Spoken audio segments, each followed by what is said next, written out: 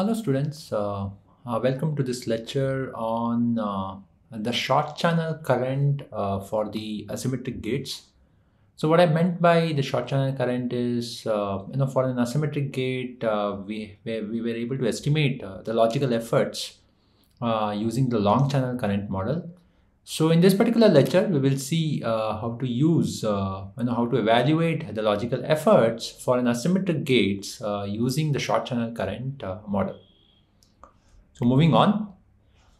So what we have here is, in the long channel, if we have a 4x3 W, so the two transistor, which could be considered as, this particular two transistor, which could be considered as the pull down circuit of the two input NAND gate.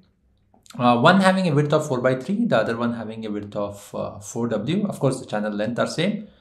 And its equivalent single transistor was 4x3W, XL, and then this particular X value, which we can evaluate, saying that it is nothing but the summation of the reciprocal of the relative widths of both the transistors. Right. So if I consider the relative width of the transistor A, it will be nothing but 4x3 divided by 4x3, and the relative width of the B transistor will be nothing but 4 divided by 4x3.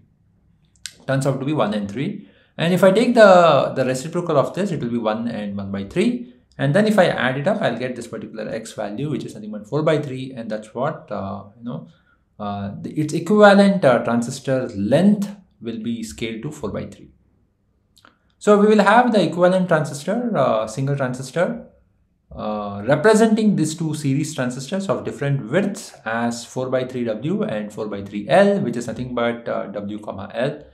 So what it really means is the current, that is, the output current of this particular single transistor will be equal to this particular output current of the single transistor, which will be equal to that of the output current of these two series transistors. So that's why we can have a 4x3 and 4 here, which will be equivalent to that of the 2:1 inverters NMOS transistor. Right here, there is a 1 here. So that is where the 2:1 inverters NMOS transistor, so 1W, represents the same as nothing but the 1W, which will give me the same current as that of the two series transistors output current. Right. So, and we can also do it this way. So if I consider instead of 4x3 here, if I consider 4W, I can find out the X value, which will be nothing but again the same, rule of the sum of the reciprocals of the relative width. The only thing that will change is now the relative width of these two transistors will now change with respect to this width, which is now a modified width for the single equivalent transistor. So for the relative width of this transistor A and then this transistor B will be nothing but 4x3 divided by 4W and 4 divided by 4W. So it will be nothing but 1/3 and 1. And the summation of the reciprocals of this 1/3 and 1 will be nothing but 4. So my equivalent single transistor length will be nothing but 4, which turns out to be W, L. So again, it's the same thing as we had seen earlier, but just that the width is different now in this particular transistor. In the earlier case, we had taken a different width, and that's why we obtained a different length. Here we have taken a different width, and then that's why we got a length of 4L.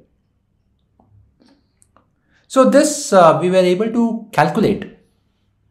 If I want to find out what is the logical efforts of the transistor A, or rather the input A and the input B, I know what should be its input capacitance, which is nothing but the width, whatever the width is given on the NMOS side and then the PMOS side, sum it up and then divide by the 2:1 inverter. Right? So divide by the input capacitance seen by the 2:1 inverter. So if I want to find out the logical effort of A here, it will be nothing but 4x3 plus. I'm assuming it will be a 2-input NAND gate, so I will have a 2 size on the PMOS side or the pull-up side, and then divided by the 2:1 inverter will give me 3. So this will be my logical effort, right? Which will be close to 10/9, which is very less than that of 4x3. Right. So similarly, if I use a short channel current model, what should be its logical effort? So that's the question we have. Proceeding further, let's try to analyze the short channel current model, and then let's say that we have the two transistors. I have marked it as XW, L and 3XW, L, right? And then, in our earlier case, actually X was 4 by 3. So we had a one transistor of 4 by 3 here, and another transistor as 3 into 4 by 3, which was nothing but 4. So 3X will be nothing but 4. So in the long channel model, whatever earlier we had seen, it is nothing but 4 by 3 here, and then 4W here, 4 by 3W here, and 4W here. So now I'm taking an XW and then 3XW. Its equivalent single transistor width will be XW. So we had taken 4 by 3W, and then Y was estimated to be 4 by 3W. And so Y will be what? So Y will be nothing but, we will use the same principles of the sum of the reciprocals of this relative width. So the relative width of the transistor A and the transistor B. So the transistor A will be nothing but XW by XW 1, and relative width of B will be 3XW by XW, that will be 3. So it will be nothing but the sum, Y will be nothing but the sum of the reciprocals of the relative widths, which will be nothing but 1 by 1 plus 1 by 3, which will be nothing but 4 by 3. So my Y is nothing but 4 by 3 here, and XW. What we really need is to identify what is X, whether it is really 4 by 3, whether it is really 4 by 3, that's a question mark, and 3X, whether it will be really 4, that's a question mark, right? So once we identify what is X, I think 3X can be evaluated, right? So if I can identify this X value, XW comma 4 by 3L, which is going to give me a current of some current here, and I'm going to write it as equivalent current. This current should be equal to my 2:1 inverter's current. So I'm going to say that this is my 2:1 inverter's current. So whatever X is that, if the current of XW comma 4 by 3L matches with that of the 2:1 inverter, and of course this particular current will also be the short channel current. So I'm going to write it as short channel. It will be the short channel current. So whatever is the XW that we are going to design, whatever is the X value, this current should match with that of the 2:1 inverter short channel current, right? And that X, whatever it could be, it may not be 4 by 3, it may be something else. That will be the X value, and that X value we'll have to put it here, which is XW and then 3XW. Right, so we have two transistors in series with an asymmetric gate size. So the sizes are not same. So the sizes are different here. One is an XW, another one is a 3XW. So if whatever is the X value here, my asymmetric gate size should be of that particular width. It cannot be 4 by 3 and it cannot be 4. Right, because as per our short channel current model, we need the currents to be same, and then the short channel current model may not give us the same current as that we expect in a long channel model. Remember that the long channel model, the W and L for a current, they have a very linear relationship, right? I is the current in a long channel current model is directly proportional. So I'm going to rewrite this, is directly proportional to the width and then to the length. Whereas in the short channel, that may not be the case. Right, it is directly proportional to the W, but L parameter, right, depends on the denominator in terms of the critical voltage, and that is something we will see now. Moving ahead, so what we really want is we should find out X to get the current same as that of the benchmark inverter's current. The benchmark inverter's current is at this point of time we have 2:1 inverter. Right, so the 2:1 inverter, this is the current we have, W comma L, because this is this is my 1 W, which is on the pull down side of the 2:1 inverter. Right, so this 1 represents this 1 W. So this current here, the output current here will be IWL, and of course this should be the short channel current. And XW comma 4 by 3L, so this particular current will be nothing but XW comma 4 by 3L, and of course I will consider the short channel current, so I'm going to write SCH. What we need is these two currents to be the same. So I will have a current equation of the 2:1 inverters, the unit NMOS current, the unit NMOS short channel current, which is written here in this particular denominator part, which is nothing but WC oxide velocity saturation VGS minus VT the whole square divided by VGS minus VT plus VC. And I will write the current of this particular transistor, which is XW, 4/3L, in the short channel, which is nothing but XWC oxide velocity saturation VGS minus VT the whole square divided by VGS minus VT plus the critical voltage VC multiplied by 4/3, because the length is 4/3. And then this particular VC is for the unit. This is for the channel length of L. Right, so what we had said was this VC is nothing but length multiplied by the EC. Right, so if the length is scaled by 4/3 times, then it should have 4/3 length multiplied by EC. So that is where this 4/3 is coming into the picture. All right, so hope these two equations are clear, and what we really need is this current and this current should be same. So XW, 4/3L, whatever the current, the falling current is there, that should match with that of the falling current of W, L, which is our benchmark inverters current. And that is when, if we do that, then we should be able to find out what is the real X value. So what I've done is I've taken the ratio here, and that should be equated to 1. In terms of the ratio, WC oxide velocity saturation, VGS minus VT square, everything will get cancelled. What will be remaining is this XW, because this XW is coming from here. This particular current equation has this X value here. So this X will be remaining. And we have this denominator VGS minus VT plus VC multiplied by 4/3 that will remain. And on the denominator side, everything it gets cancelled, and then only thing remaining is VGS minus VT plus VC. So this will go up. This particular whole term will go to the numerator side, multiplied by X divided by VGS minus VT plus VC into 4/3.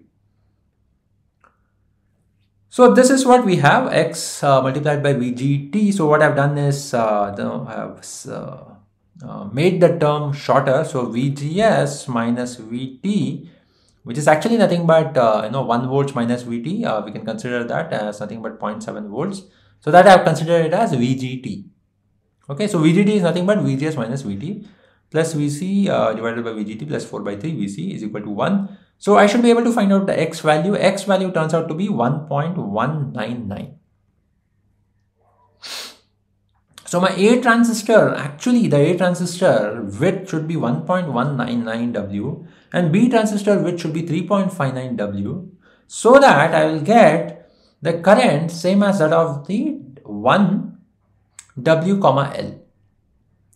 So whatever the current, the benchmark inverters, 2:1 inverter,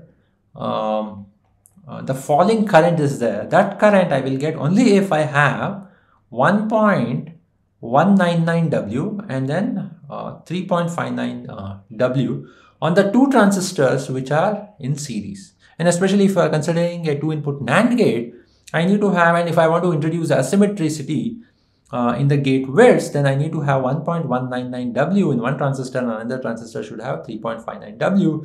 And this current will be same as the current which the benchmark inverter is giving. Alright, so this is, I'll call it as NI current. So note that for the short channel current model, width and length relation is not as linear as that of the long channel current, because of the term, there is so X, this represents the width.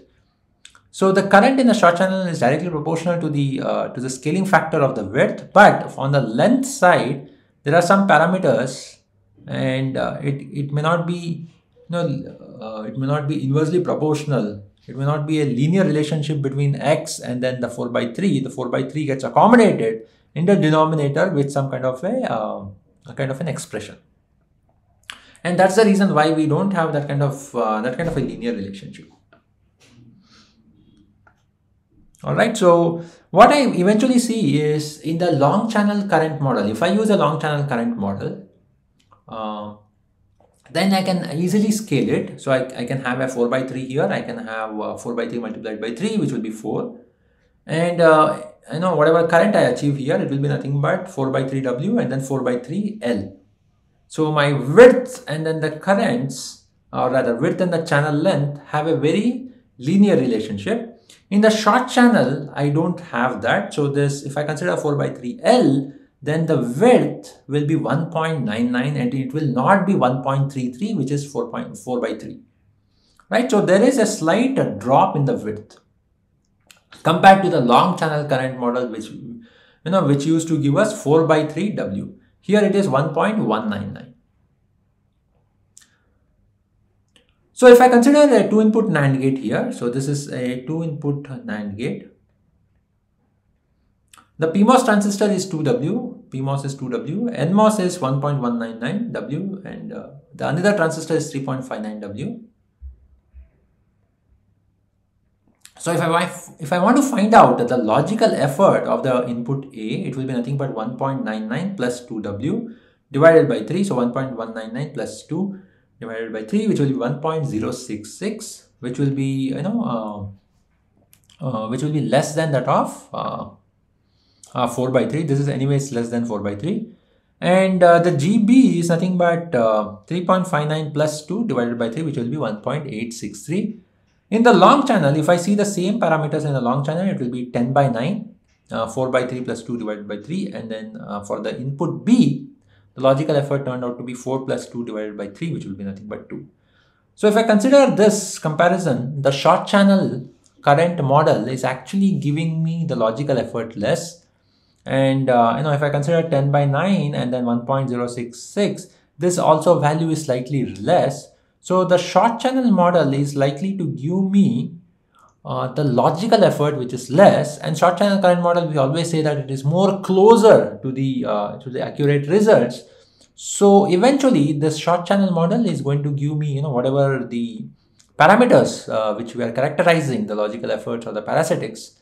It will give me a value very, very close to the accurate value. So the delay evaluation will also be very, very close. Whereas the long channel is always a conservative approach. We'll always have a values which is slightly higher. So even here we are seeing the logical efforts to be slightly higher. So eventually our delay calculation using the long channel will always be slightly conservative.